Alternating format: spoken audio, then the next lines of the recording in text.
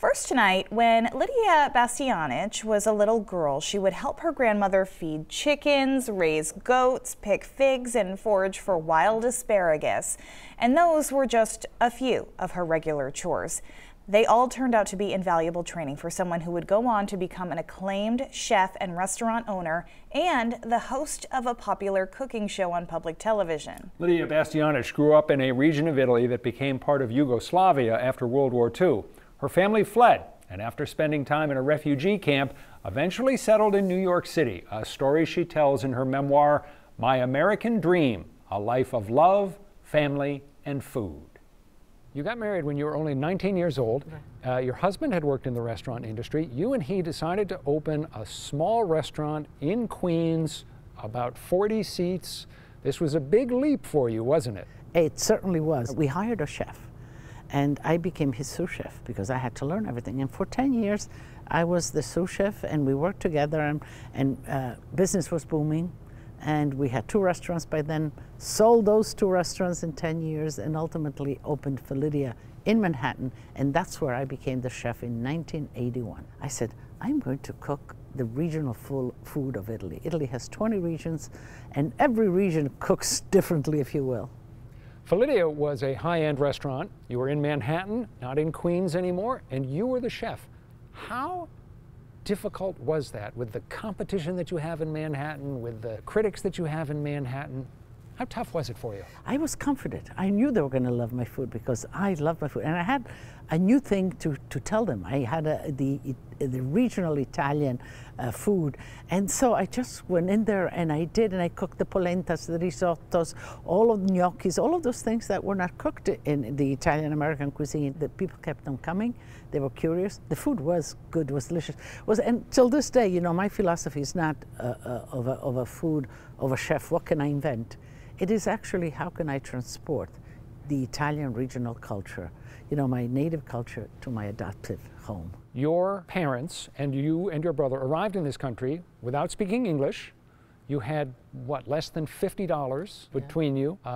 You had no particular skills. Now you have this restaurant empire, you've had a TV show, you have cookbooks, you're an enormously successful chef and businesswoman. When you think back to the journey of your life, what do you make of it? Well, I know one thing for sure. It could only happen in America. We rolled up our sleeves. I remember that my mother and my father sometimes would question themselves. Did we do the right thing? And my brother and I, you know, we would always listen. And I think that my drive comes from really telling my mother, Mother, you did the right thing. You see, we can grow here, we can get educated, we can become somebody. And I think that was my drive. Lidia Bastianich's mother lived to see her daughter's success. You did better than my own mother did. Yep. I did? Yeah. So I'm okay? I give you a kiss. I'll take that. All right. Thank you. When you wrote the book, your mother was still alive. Is she still alive now? She's still alive, 98. I just spoke to her. Bastianich became famous not just in New York restaurant circles, but across the entire country when she got her own cooking show on public television. All of this is not good for a salad, but it's darn good for a risotto.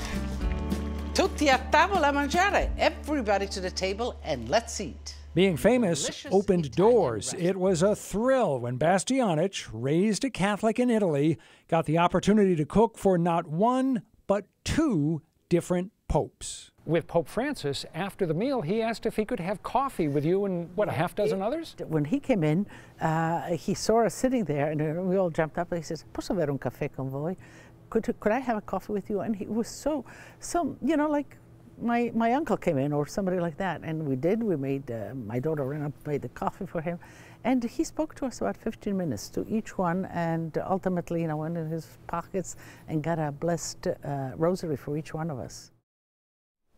Pretty cool, cooking for 2 different popes after having grown up with really nothing, come to this country with a suitcase and really nothing more.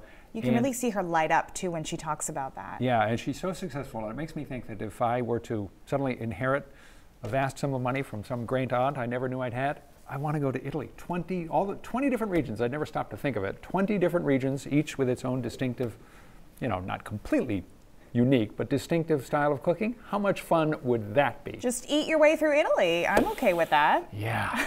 The first part of our conversation with Lidia Bastianich aired last night. In it, she talked about how her family lived a farm-to-table life long before anyone had coined the phrase farm-to-table. She also talked about a friend whom she worked with in a bakery when they were teenagers, a friend who grew up to become actor Christopher Walken. If you missed that part of the interview, you can watch it on our News Center Maine website or our mobile app.